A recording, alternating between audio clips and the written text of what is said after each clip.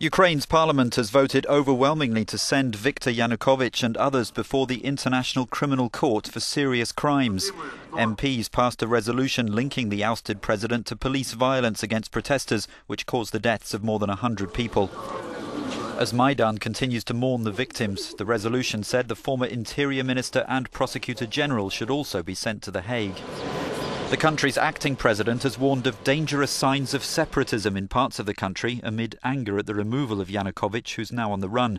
In regions such as the Crimean Peninsula, as many as 60% of the population are ethnic Russians.